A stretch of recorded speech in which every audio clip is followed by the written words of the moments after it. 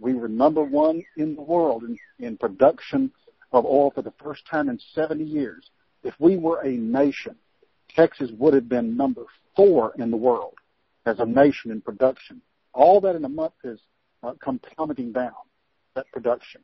And really the production somewhat is going to this date, but the storage and the capacity is reaching a max probably about mid-May. The other part of that was a pandemic brought upon either intentionally or not intentionally, but definitely irresponsibly by China that has completely stopped the demand worldwide for that product that our hardworking folks have spent their entire careers developing. We had national security, international security for the United States. We were, as President Trump has declared he wanted, Texas delivered energy dominance in the world.